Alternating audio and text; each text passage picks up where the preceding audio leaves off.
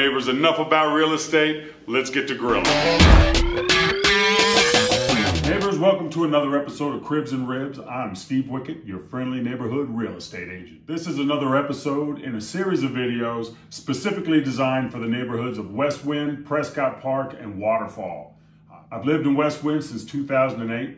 Raised all four of my kids there. If you live in Westwind, as you may or may not know, I'm your neighborhood watch guy. Basically, I'm not going anywhere. I'd like to stay top of mind if you're thinking about entering the market in 2022, whether to pick up an investment property, whether to sell a property you may have, or even if you just like to know the value of your home. Please think of me. Give me a chance to sit down in front of you and show you what I can do to help you win in today's market. I had the pleasure of talking to some of my neighbors over there in Waterfall not too long ago. I spoke to Jean over on Muskoka Falls.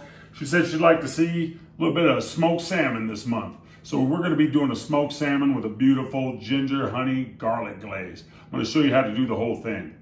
First thing I'm going to do here is slice the salmon. I got this right over there at Smith's. We're going to leave the skin on. Since we're grilling this salmon, it definitely works out a little bit better on the grill. I'm going to slice this into 4 portions. So the best way to do it is go ahead and just cut it down the middle and then cut each half down the middle. This will be a lot easier for you if you have a nice sharp knife.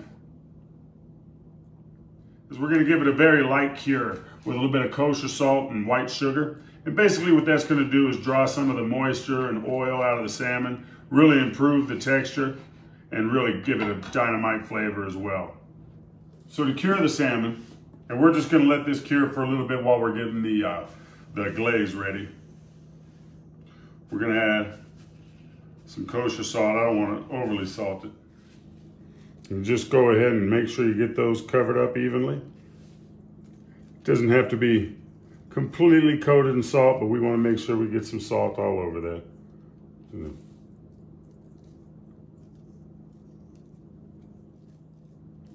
Now keep in mind, when we season the fish, we're going to use a little bit less salt than normal, because we're already adding some salt now. And as it starts to pull some of the moisture and the oil out of the fish, it's going to replace that moisture with some of the salt as well as some of this sugar here.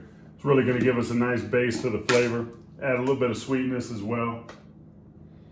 And again, just a little sprinkle. It doesn't have to be completely caked with salt or sugar here. Just a little light coat there.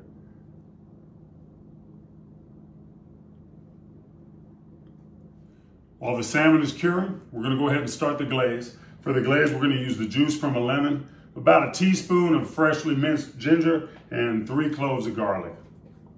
Again, the ginger will be minced. For the garlic, just go ahead and smash that garlic and dice it up. If you've got a garlic press, feel free. So this glaze is pretty easy. You're going to start off by tossing about a half a stick of butter into a little pot there. Just let that melt down. Don't go crazy on the heat. You want to keep that medium, maybe even a little bit lower. While you're getting your butter going, add in the garlic and ginger. Just let that sit in the butter for a little while. That warm butter is going to lightly cook that garlic and ginger, soften it up a little bit, help those flavors to kind of develop just a little while so it doesn't quite have that raw flavor that we're going to be adding to the glaze. We'll go ahead and let that sit in the butter for probably about 6 or 7 minutes. So it's been about 7 minutes. Butter's nice and melted and bubbling. It's lightly cooking my garlic and ginger. At this point, I'm gonna go ahead and toss in the lemon juice. You may have noticed the seeds went right in there as well. Now this is a glaze that I'm gonna be brushing onto the salmon, so I don't care if those seeds are gonna be in there. That's not getting into our food at all. Once that lemon's mixed in pretty good, give it a little dash of soy sauce, and then you're gonna add some honey. And this is what's really gonna make it nice and sticky, of course. We're gonna be looking for about a 1/4 cup to start out with. Add a little more. Too much honey is better than not enough when it comes to something like this. So we're just gonna mix this together and let that cook down for just a couple minutes and see what kind of consistency we're left with. Okay, so this glaze, we've got half a stick of butter in there. We've got the minced garlic. We've got the minced ginger. I added just a dash of soy sauce. Not too much, because we've already salted the fish to cure it, and we're going to be adding some more salt to the seasoning. But there's quite a bit of lemon juice and butter in there, so I would like that to be a little bit stickier. I'm gonna go ahead and put in a little more honey.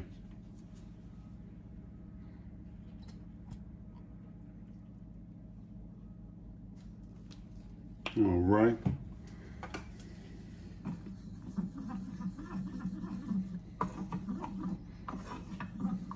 Now this glaze is pretty much ready to go. I can go ahead and put this on the salmon.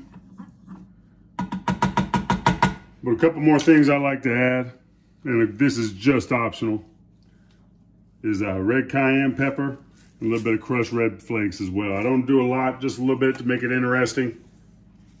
Camera wasn't actually on when I put that in, so I'm not gonna add any more, but just a little dash of each to your personal preference on how spicy you might like it. I'm gonna go ahead and let that simmer just a second before I glaze this, before I let it cool off. And we'll let that bubble a little bit, that'll help it to thicken.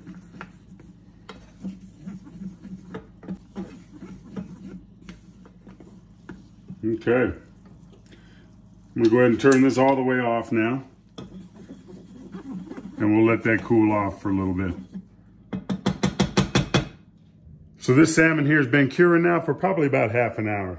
And you can see the moisture building up on top there. It's making the salmon sweat. And it's like I was saying, it's drawing a lot of the moisture and the oil out.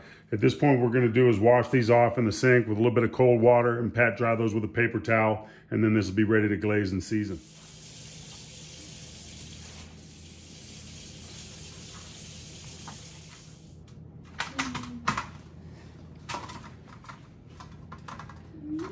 So now we glaze the salmon. And this is basically gonna help that seasoning to stick right to the fish there. So make sure you get it all on the sides there. You don't have to worry about the skin side on the bottom. Just those fleshy parts on the sides and on the top. And you'll notice we're gonna have a lot more after we've got this fish here glazed. We're basically gonna save the rest of this and glaze it one more time halfway through the cooking time. To season this fish, basically I made a classic pastrami rub with a little bit of a twist. Pastrami is normally gonna have a little bit of paprika. I swapped out the paprika for garam masala.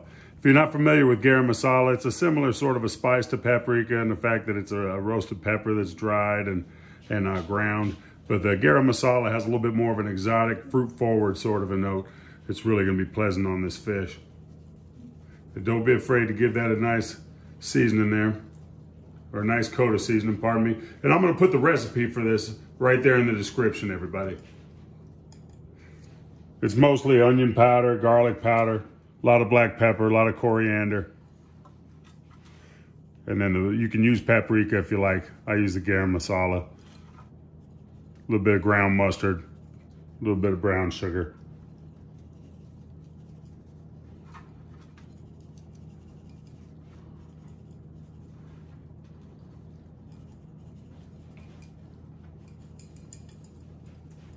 Cooking this with the skin on, since we're grilling this fish, it's really gonna make it a lot easier.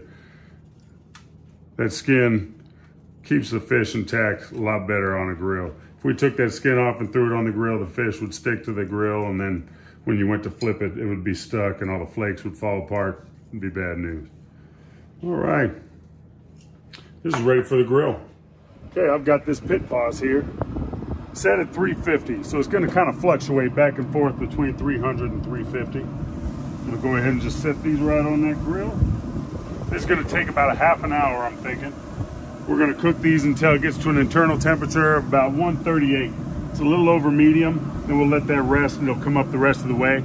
So in about 15 minutes, I'm gonna come out here and glaze these again with that glaze that we just made. All right, let's take a look. The salmon's been on there for about 15 minutes and that's looking beautiful. So at this point, I'm just gonna glaze that one more time. Now you really don't want to push real hard on it. If you can, just kind of drizzle it over the top. Because you don't want to agitate the spices that are on the salmon. You want to keep that crust going.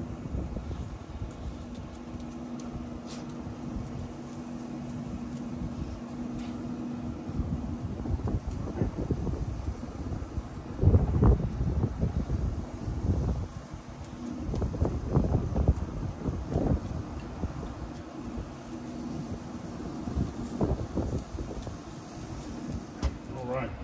That's probably going to go for another 15 minutes. In the meantime, got a little asparagus I'm going to throw in here as well. That I just dressed with a little bit of olive oil and some of the leftover pastrami seasoning that I cooked the salmon with. And that asparagus you can just toss back there in the back. Let it ride for a while. So when that salmon's done cooking, the asparagus is probably still going to go for another 10 minutes, which is perfect timing because it takes the salmon about that long to rest. Any sort of meat, when you take it off the grill, you want to let it rest before you cut into it. Okay, so I just temp these out. It's coming out between 138 and 140. That's perfect. I'm going to go ahead and pull these off. Pull these off. I'll tent a little foil over these for a few minutes. Let these rest while that asparagus is finishing up. Oh yeah, those are looking perfect. These are looking great. All right, Gene, I hope this looks good for you. Neighbors, we've got a feast here. We've got that asparagus off the grill. I went ahead and did a little bit of potatoes in the air fryer, and that glazed salmon is looking fantastic. I'm gonna go ahead and take some of this and set up my plate.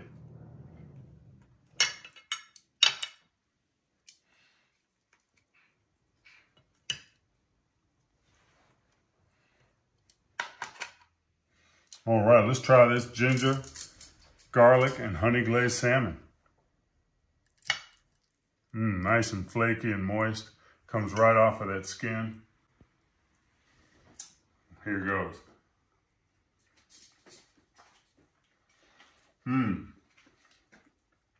That is delicious. By cutting the salmon into portions, it really gets that nice smoky flavor all over the outside of the fish. The glaze is really fantastic. Sits up perfectly on the fish. Gene, what a great suggestion you made there. I hope you like this recipe. Neighbors, if I can help you out in any way, please don't hesitate to call, text, or email, and we'll chat soon. Don't forget to like and subscribe my YouTube channel, and don't forget to ring that bell because you don't want to miss anything spicy.